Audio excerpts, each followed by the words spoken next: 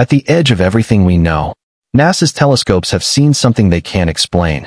A faint glow, older than the first stars.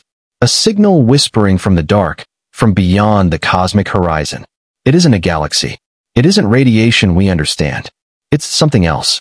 When the James Webb Space Telescope looked deeper into time, it found galaxies that were too massive, too bright, too early. Structures that shouldn't exist, formed when the universe was still a child. Some scientists think it's a mirror of our universe, a cosmic reflection from the other side of time.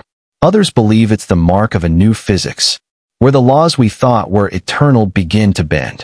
Imagine the universe expanding so far, so fast, that space itself starts to break.